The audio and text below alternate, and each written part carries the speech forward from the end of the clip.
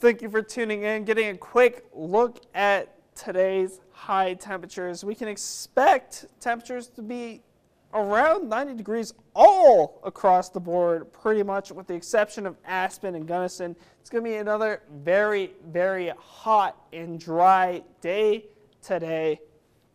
We are going to have some decent wind speeds as well. We want to be extra cautious that we're staying safe because it's going to be super hot outside. It's going to be super dry.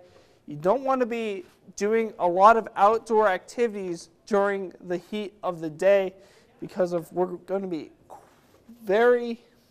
multiple degrees above average across the board. It's going to be another hot, dry day.